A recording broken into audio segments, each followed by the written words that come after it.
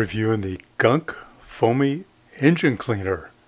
It is a great package. As you can see, the instructions on the back side, and top comes off, protect the director, and so you want to really shake it up before you put it in the car. And then we're going to spray it on. Remember, watch out for electrical components. Let it sit for 15 minutes to a half an hour, and then come back and lightly rinse it off. There you go. Look at that. And you can see, if you get close, all that grease is off that rocker panel.